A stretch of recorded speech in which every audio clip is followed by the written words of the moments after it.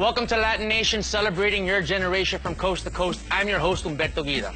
And I'm thinking that in times like these, what we need to do is fight for the important things, like your family, your friends, and your neighborhood. That's what our first story is about. Made in Venice is a documentary film that captures the first-hand stories and recollections of 4 decades of skateboarding in Venice.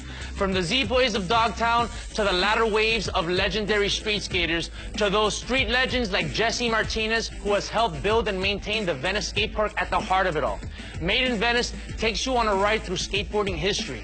And up next, we catch up with Jesse and the filmmakers so you can see for yourself what makes this Southern California town so special, right here on Latin Nation. En Acción, brought to you by the U.S. Army. Find out more at GoArmy.com. Jay Adams and all the boys, they just said, here we are. Before that, skating was kind of squeaky clean, and here came the Zephyr team. Just changed everything. This is the area where skateboarding started. Hi, my name is Jonathan Penson. I was the director and the producer of Made in Venice. We don't do boring. This is Venice. It wasn't a hobby for us. It was a lifestyle. I was in Venice shooting with my brand new camera, doing some time-lapse and whatnot, and waiting for the sun to set. I went to the skate park for the first time. I'd been living in Venice for years, and I'd watched them build it, but I never actually walked over there. So I started shooting them, and then I talked to him. He's like, yeah, if you want to film something, come to the park at 4:30 in the morning, I'll be cleaning. I think he said that because most people wouldn't show up at 4:30 in the morning. At 4:25, I was there waiting for him. I thought to myself, is it really true? Are they really starting to clear the way for a skate park in Venice? And then, when they started digging, that was a big surprise. I couldn't believe it. Basically all started about 1986 with a company called Bronze Age.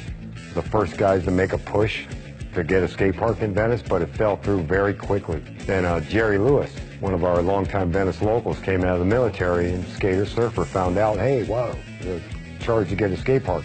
So along with him, me, many other people, Juice Magazine, a lot of locals, we pushed hard for close to 30 years to make it really happen. Basically, this is to ensure that Dogtown carries on. And we knew then the importance of getting a park out there because we could see the city evolving. All the guys my age and from the 80s and stuff, the 80s crew, we all came into our teens, and we grew up around the whole Zephyr guys, and they showed us how to skate and, how to act. We knew if that skate park was not there, that would be the end of it. The long fight was a good fight. It made me extremely proud to stand there and look out. But yeah, we did it. I would say the politician's name, but I told him I wouldn't right now. But he came in and they killed our 5-year contract. After 5 years of cleaning that park, they said, no deal. But what they didn't count on was I wasn't going to stop. I kept on cleaning the park. I didn't need to drive onto the beach. I didn't need anybody's money. I'll spend my own money. So I continue for the last 3 years. That's what I've been doing. So for the last 3 years, me and the council member, Mike Bonin, have been going back and forth on this subject, and it hasn't been too fair. Well, when I saw the park and saw the troubles he was having with the city even way back when, and that all he wanted to do was clean the park, I'm like, this gentleman does not have a platform he deserves to stand up on. I pushed every step it took to get this park, from meetings to learning to lawyers. Made in Venice, the movie. That came about out of necessity to ensure a third legitimate Dogtown crew.